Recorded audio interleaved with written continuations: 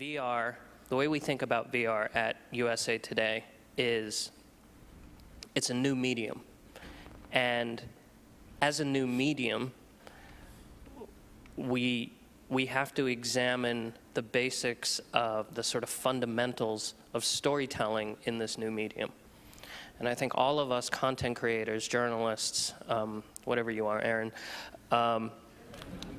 are currently at a very sort of nascent stage of understanding not just what are the tools of storytelling in a new medium, but what are the tools, how do we use them, and what are the new kinds of stories that we can tell.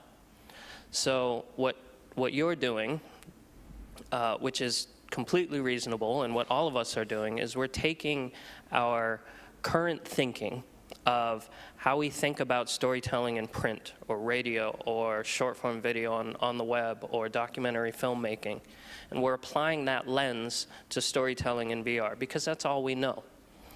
But that is not that's not what's going to determine great storytelling in the future.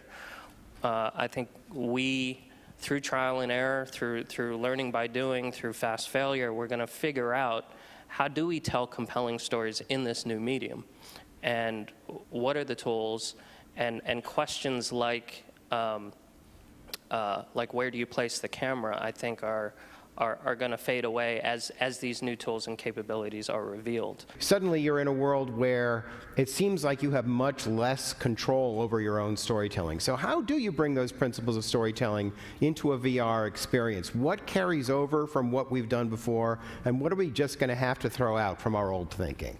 I don't think the principles of storytelling change at all in VR. I think the tools change, and I think the control that traditionally rested with the director or the storyteller, some of that is being ceded to the audience.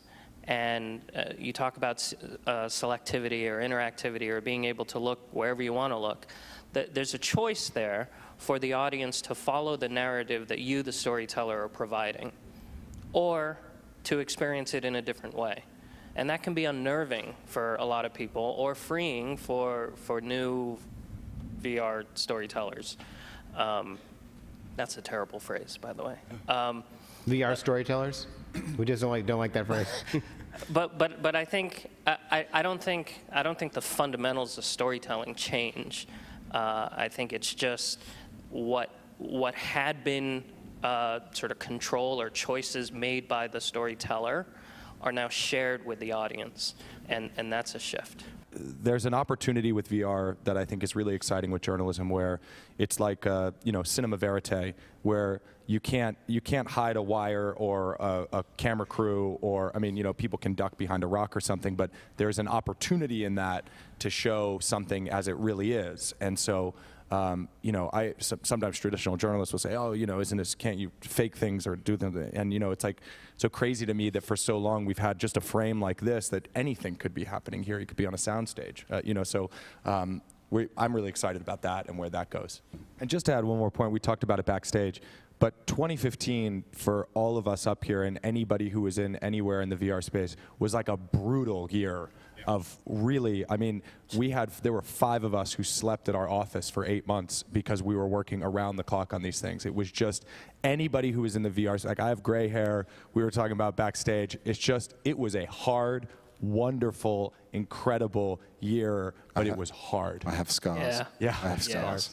But that's what it took, and I think that 2016 we're going to work twice as hard,